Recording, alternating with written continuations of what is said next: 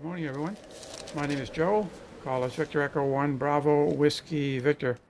Located in the east coast of Canada in the province of New Brunswick. Anyway, what we're looking at this morning is the SBitx. Just a little review over some of the things I've been playing with since I've gotten it, which is about 2 weeks. So there's the unit itself. What you're looking at now is Grid Tracker. Anyway, there's the basic rig. I've got the external monitor plugged into it right there. Excuse me. And that's what the side looks like. And I've got a stand there that was printed out on my 3D printer, and it gives it a very good angle. So back off here a little bit. So basically what you're seeing here is the roster, and that is all the information that the Grid Tracker is grabbing from WSJT-Z in this case. So let's have a look at the external monitor. We'll look over at Grid Tracker. That's Grid Tracker, and right now I'm doing CQ, and someone in Poland has answered, and you can see the red line there transmitting right now. And if you look over at WSJT-Z, you can see that we're into about right here right now in the transmission, right there. And it's an SQ7KM, and it's an auto CQ. These are some of the extra features that are on the Z version of WSJT. So WSJT-Z is basically WSJTX with extra things that have been added on, quite a few different features actually. And so that's what you're looking at here on the left hand side. And Grid Tracker also, when it gets a call that I'm looking for, as far as when I've connected or whatever, it will look it up. And if it's in North America, you'll get all kinds of detail. So there you have it. This is a 24-inch monitor. And so most of the time when I'm doing things, I actually do all the connections from down here, which is over here. I'm moving around a little bit, sorry about that. Let me see if I can get a decent, right about there, I think is relatively. So you can see right now I have the options here that tell me what I really want to see or not see. And right now it's, just kind of all the features are on, and I'm looking at it, and but I can see what's interesting, CQ. If I want to connect to any one of these, it's a matter of double clicking it, and let me just pick anything here. What I'm going to do is I'm going to take it off of the auto CQ right now. So let me get my mouse back up here and get a little closer. I'll take the audio CQ off and clear that area just because it's, there we go. And what happens is, again, this is the program that's actually doing all the work, the decoding, and the other programs are kind of the gooey fluff, if you want to look at it that way. So I'm going to erase all what it's heard, and by doing that you can see Grid Tracker has also made everything disappear, but as soon as they start coming back, which they are now, in a second you'll see here. So if you start looking up above here again, you can see it's starting to populate again. And this is a direct reflection here that is actually being put onto Grid Tracker. And then on Grid Tracker, I've asked it to display the call roster, or rooster, I guess, roster. And it now shows those particular signals. Now I'm going to actually go down here and put only CQ. So now what you'll see here is strictly CQ. So these options here allow you to filter out whatever you're looking for. They tell you the status, and it's decoding basically now. And it's receiving. So it's really a great visual display because it tells you everything, the signal strength, where it's located, any messages, how long the signal is, how old it is, where it's located, etc., etc.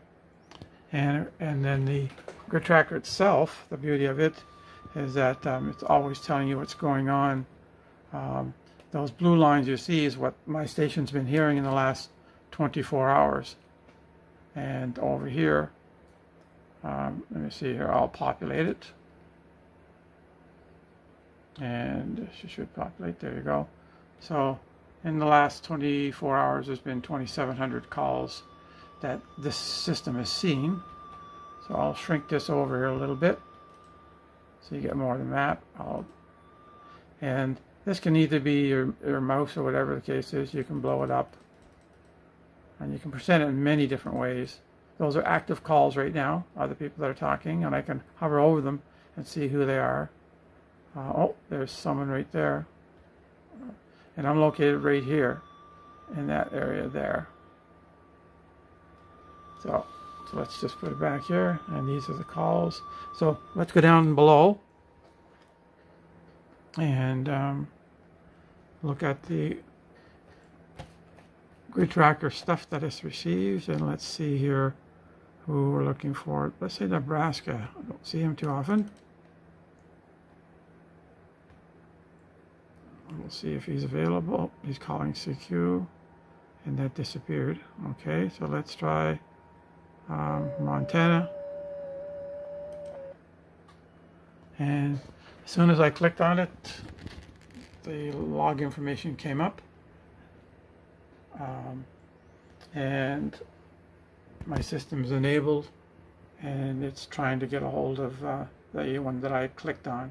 So it's as if I had clicked on it on this program here, the WSJT-Z, but in reality I'm just using the better interface here, for a visual interface for the calling and all that sort of stuff.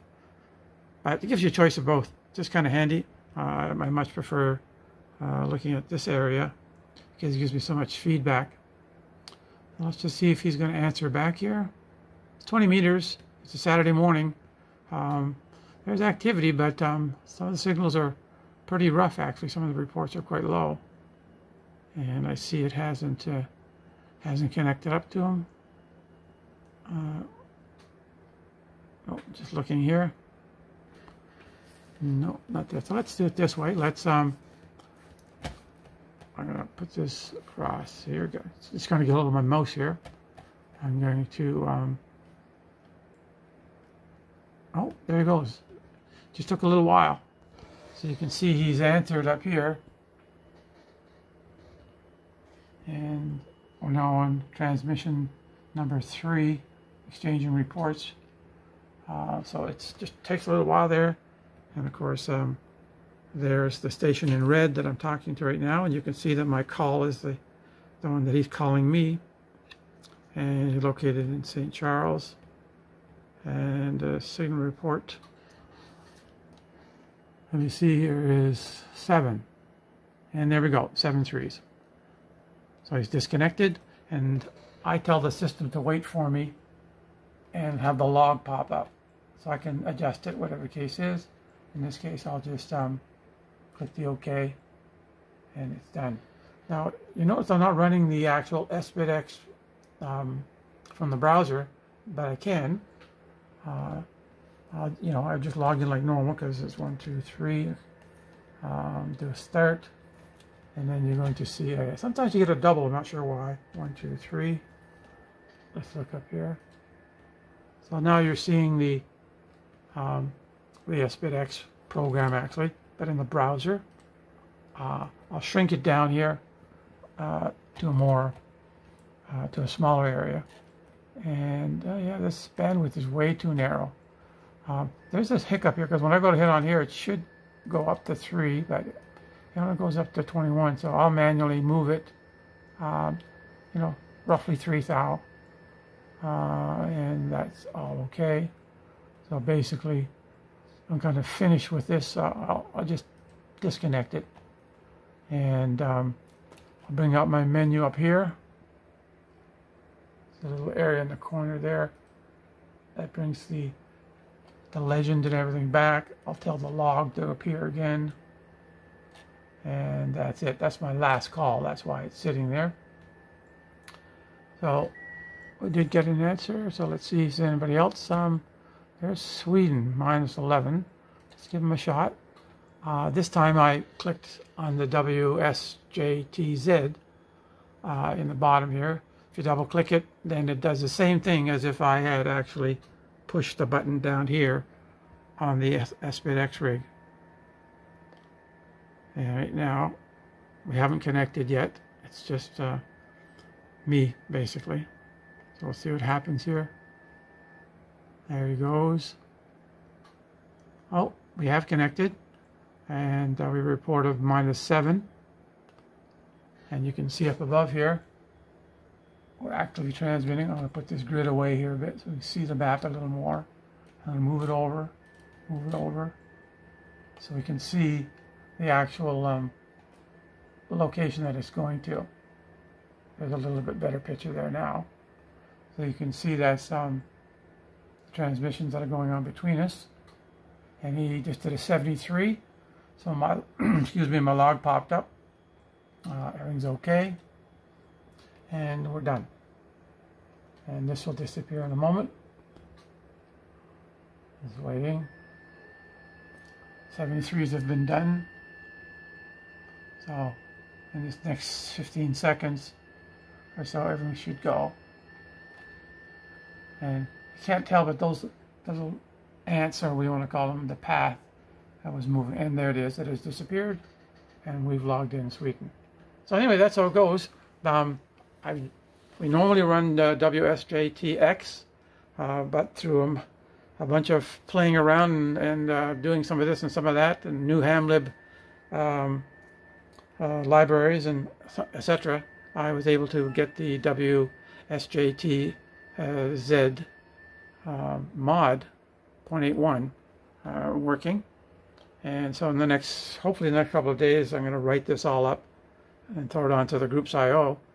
And maybe I'll make an image as well, and that way someone can download it and not have to do the build and all that sort of junk. But I'd like to put out the instructions quickly so that I don't forget how I did it. Anyway, 7.3s, you have a good day. That's the SBitx here. I'm running it off of Ethernet right now, but you could run it Wi-Fi, of course. I'm running a this power supply right here with the MJF auto tuner. And then I'm running an amplifier. I usually run the SBitx around 50% or less, and then I use the amplifier to bring it up to about 35 to 40 watts. So it keeps it really cool. And I've ran it for 24 hours a day, and so far it's been working quite well. I do have a keyboard hooked up just because it's handy, and then a mouse. So, 7.3s, have a great day from VE1BWV.